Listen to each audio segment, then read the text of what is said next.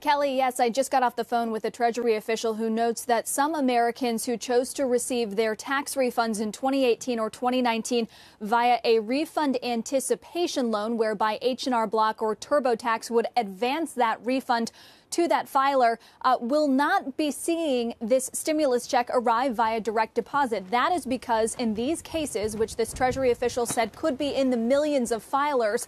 in these cases, that refund was paid in advance by H&R Block or by TurboTax, and that filer did not wait the 3 to 6 weeks to receive that tax refund via their bank account in normal course of business. For those individuals, they can still go to the Get My Payment app, enter in their refund information, and hope to receive their stimulus check as soon as possible. But so if you have received your tax refund in 2018 or 2019 via a refund anticipation loan, then you are in this bucket, and this is something that you will have to go on and do. Separately, Kelly, we should note Wilfred Frost has been talking to bank executives who note that even if you had direct deposit set up with your bank, that those will not all arrive instantaneously either, that the bandwidth is limited, and so those will be phased out as well.